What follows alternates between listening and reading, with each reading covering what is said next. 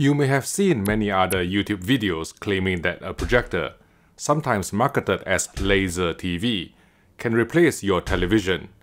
These videos have racked up hundreds of thousands, perhaps even millions of views. But are these videos telling you the truth? Let's find out through a projector versus TV side-by-side comparison. On your left is a top-of-the-line Samsung 4K Ultra Short Throw or UST triple laser projector, which retails at £4,000 excluding ALR screen. And on your right is a 98-inch 4K QLED TV from TCL that can be bought for £3,600 or €4,000. Let's start this demonstration with all the blinds in this large conference room closed. And I've lowered the backlight on the TCL QLED LCD TV to roughly match the maximum brightness that could be generated by the UST projector without blowing out highlight detail. If I open the blinds for one of the windows quite far away from the displays to let a small amount of light into the room, hopefully you can see that black level on the projected image was already slightly elevated, resulting in lower perceived contrast, even though we're using a high-quality 100-inch ALR or ambient light rejecting screen that's meant to help maintain contrast and colors in a well-lit room. As I progressively open the blinds of more windows in the room, here's how the projector and TV looked with 2 windows open, then 3 windows open, then 4 windows open. The blacks on the projected image would gradually become grayer and grayer, with the picture appearing more and more washed out on screen, whereas the 98-inch TCL QLED TV had no problem hanging on to its blacks and colors despite the presence of ambient light in the room. In fact, even with many window blinds open, the TCL 98C735 had so much light output in reserve. Full screen brightness measured 460 nits in SDR mode on this particular unit. We could simply increase the backlight on the television to counteract the ambient light in the room to present a highly watchable picture. Obviously, due to our camera's limited dynamic range, we had to lower the camera exposure to properly capture the brightness difference between the triple laser projector and the TV. Now, even in a pitch black room, most TVs, including this 98-inch TCL QLED, will have one unassailable advantage over any ultra-short throw laser projector, namely HDR. Put simply, the limited light output of even the brightest UST triple laser projector simply cannot do HDR justice, as you can see from these side-by-side comparisons using the opening sequence of Miss Peregrine's Home for Peculiar Children, which has been graded to 1000 nits. As well as the scene from the 4K Blu-ray of Pan, which contains elements as bright as 4000 nits. Because of how aggressively most projectors have to tone map HDR to be squeezed within its modest light output, even HDR titles which have been graded conservatively to an SDR equivalent of 200 nits, for example Blade Runner 2049, would look significantly darker on the projector compared to any semi-respectable HDR television, let alone the TCL 98C735, which is capable of 800 nits on a 25% window and 550 nits full screen in HDR mode. Of course, some projector enthusiasts will say that the projectors in commercial cinemas aren't that bright anyway. But you have to understand that theatrical presentations are graded differently to the home video release consumers get. The theatrical grade you see at cinemas is simply not found in consumer content, not on 4K Blu-rays, nor on streaming platforms. When it comes to next-gen console gaming, no ultra-short throw laser projector on the market supports 4K 120Hz gaming as far as we're aware at the time we published this video in May 2023, while the TCL 98C735 could do so through one of its 2 HDMI 2.1 ports. It's not all one-way traffic though. Because of how the image from the UST projector is cast on an ALR screen, there won't be any reflections at all even with light sources shining directly on the screen. But of course the picture will look extremely washed out. Viewing angles are also wider on the projected image, compared to the 98-inch TCL C735 equipped with a VA-type LCD panel which produces deep blacks by LED LCD standards at the expense of viewing angle. In case you're wondering why the picture on a 98-inch TV appeared slightly larger than that on a 100-inch projection in this side-by-side comparison, it's because the feet of the TCL98C735 prevented the TV from being placed flush to the wall. Also, TCL, who arranged this UST projector versus TV demonstration at their Poland office, did not have time to align the projector image exactly to the ARR screen.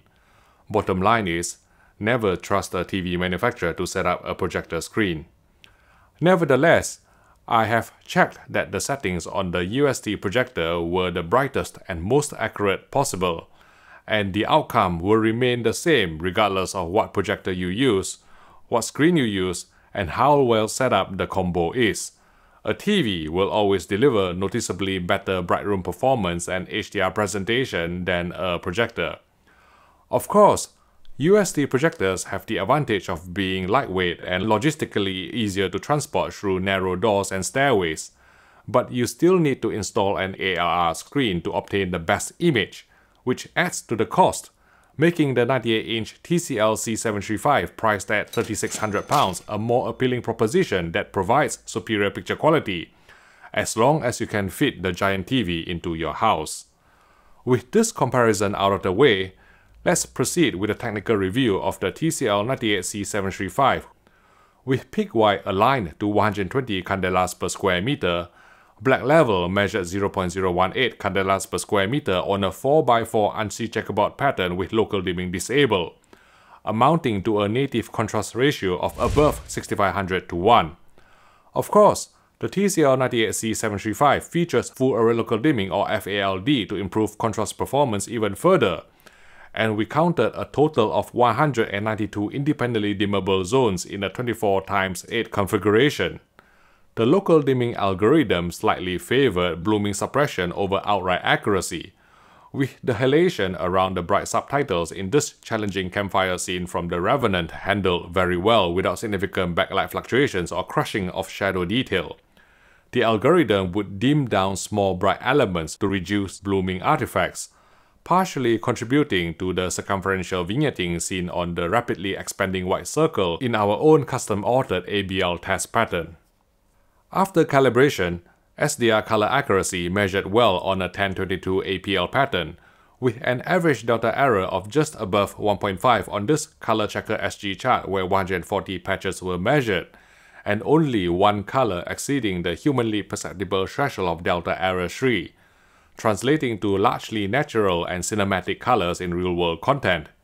In case you're wondering why we used a 1022 APL pattern for measurement, that's because with local dimming set to high, which is necessary for the deepest blacks and highest contrast performance, SDR gamma tracking on the TCL 98C735 would vary with different APLs, and we found that a 1022 APL pattern corresponded best with real-world viewing material. Even with motion clarity disabled, the TV correctly performed 5.5 pull-down to present slow panning shots in 24 fps content accurately without telescenic judder. And should you choose to engage motion clarity, TCL's MCFI or motion compensated frame interpolation did not introduce noticeable interpolation artifacts in 24p material. We did see some microstutter and frame skipping in 50Hz broadcast with motion clarity enabled, so it's best to keep the setting off. Upscaling veered on the soft side with some fizziness, but hopefully not many owners will be watching standard definition content on such a big screen. Native 10-bit gradation was decent for a TV using a MediaTek HDMI 2.1 SoC without coprocessor. Owners can use the gradation clear decontouring filter to reduce in-content posterization, although the high setting would erase too much fine detail. So if you absolutely have to engage gradation clear for non-pristine content, low is the setting we would recommend. Interestingly, when we first put up this overscan test pattern, we thought the TCL 98C735 was cropping away at least 1 pixel along each side, even with the overscan setting disabled. It turned out that a part of the front glass was obscuring the rear backlight when looked at from an angle, which is inevitable on such a huge display. The sides will always be off-axis to your eyes when you watch the 98-inch television straight on. This is also the reason why, in terms of screen uniformity, the sides would always appear slightly darker than the center, caused in part by the narrower viewing angles of the VA LCD panel. The eagle-eyed among you may have spotted some dirty screen effect or DSE on the review sample, which, to be fair, was not as bad as some previous TCL LED LCD TVs we've encountered over the years. For HDR, peak brightness measured 720 nits on a 10% window after calibration to D65 white point, and 550 nits full fill. Although due to the inner workings of local dimming, the highest luminance was achieved on a 25% window, exceeding 800 nits, delivering impactful HDR especially in high APL scenes. The spectral power distribution revealed beautifully distinct red, green, and blue waveforms typical of quantum dot technology, allowing for DCI-P3 color gamut coverage of 96% in UV terms and Rec 2020 coverage of 77%. Like on Samsung TVs, the TCL 98C735 adapted its HDR10 cone curve according to maximum mastering display luminance or max MDL metadata, which can cause HDR movies which have been graded conservatively within a 4000 nit container to look slightly darker than reference. New for 2023, TCL has expanded the options within its dynamic tone mapping setting. Detail priority would retain more specular highlight detail at the expense of APL or average picture level. Brightness priority would prioritize APL over bright highlights, while balance was somewhere in between. Since all three options would still brighten midtones and shadows excessively from reference levels, hence deviating from the creative intent, our preference is to keep dynamic tone mapping off. Another new setting we discovered on the TCL 98C735 was the HDR peak brightness option under the expert calibration submenu. By entering a peak brightness value that's specific to the panel, this setting allows calibrators and owners who have access to a light meter to obtain more accurate PQ EOTF tracking. You can see here how the EOTF curve was modified if we submitted hypothetical values of 500 nits and 900 nits respectively, just for illustration purposes. In terms of HDR formats, the 98-inch C735 supports Vanilla HDR10 and HLG, not to mention HDR10 Plus and Dolby Vision IQ. Next, gaming. But before I talk about input lag, I would like to thank Surfshark VPN for sponsoring this video. Since the pandemic, some streaming providers including Netflix have throttled the bitrate of certain shows, especially in Europe, resulting in a softer picture with more compression artifacts. This is where a VPN comes in. Surfshark allows you to stream content from another country without needing you to be physically there, so you can watch Netflix at higher bitrates with better picture quality. Besides VPN, the new Surfshark One package also includes Surfshark Search, a lightweight search tool that lets you search the web without a trace. There's 24/7 live customer support, a 30-day money-back guarantee, and if you use promo code HDTV test, you'll get 3 extra months free. So sign up today and give Surfshark a try. I'll put a link in the YouTube description below. Thanks again for your support. Okay, in game mode, input lag measured 13 milliseconds at 60 frames per second, dropping to a super responsive 5.5 milliseconds at 120 frames per second. Just like on the TCL C835 and C935, the default local contrast setting in game mode was low, so you will have to change it to high to unlock the best local dimming performance and highest peak brightness from the TV. Fortunately, without any increase in input lag. The SoC remains the same MediaTek MT5889 chipset, therefore only 2 out of 4 HDMI ports are HDMI 2.1, each supporting the full HDMI 2.1 bandwidth of 48 gigabits per second. However, TCL has at least managed to migrate eARC functionality to one of the 2 4K 60Hz HDMI 2.0 ports on the 98C735, thus truly freeing up the 2 HDMI 2.1 ports for those intending to use eARC with an external soundbar or home theater system. HDIG can be engaged by summoning the new look Game Bar 2.0, clicking on Menu, then clicking on the toggle. With HDIG engaged, The clipping point for max TML or maximum tone map luminance and max FFTML or maximum full frame tone map luminance parameters were set at 750 nits and 800 nits respectively on the TCL98C735 review sample, hence preventing display side tone mapping from diluting the HDR impact. Although just like outside of game mode, the HDR presentation was slightly brighter than the ST2084 PQ standard.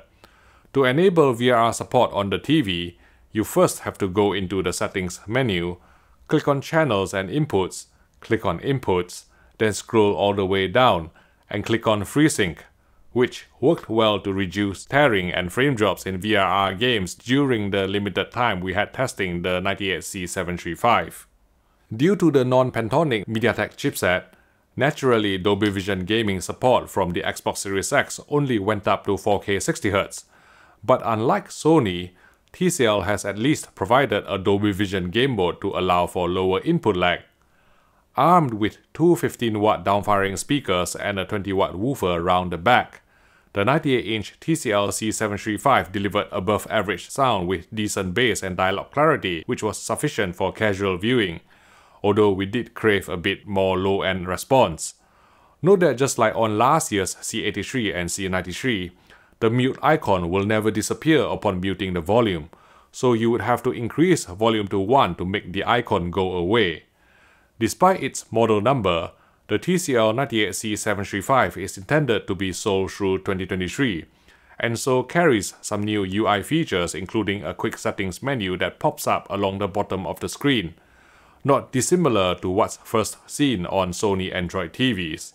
You can add and remove individual options on the quick settings menu, though at the time we published this video in May 2023, there seemed to be no straightforward way to rearrange the items such that the more frequently used settings are placed in our preferred order at the front.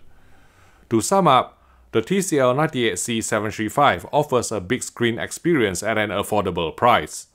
Naturally, its image quality won't be as good as TCL's higher-end mini LED TVs, let alone self-emissive OLEDs from other manufacturers. But then again, no other TV can boast a screen real estate of almost 100 inches at a price of merely £3,600 or €4,000.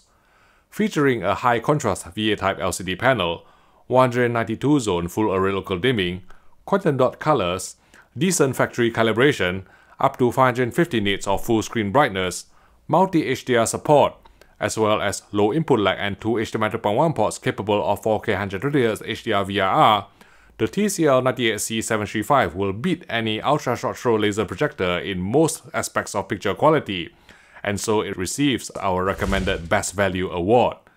UST projectors do have their own advantages over a TV, such as portability, zero reflections, and wider viewing angles. But to be honest, it's a bit like scoring a consolation goal after Man City has put 4 past your team. If you are willing to sacrifice a bit of screen size, TCL is even releasing an 85-inch mini LED TV with significantly more local dimming zones for only £2,000 or €2,300. To find out more, please watch our coverage video by clicking here.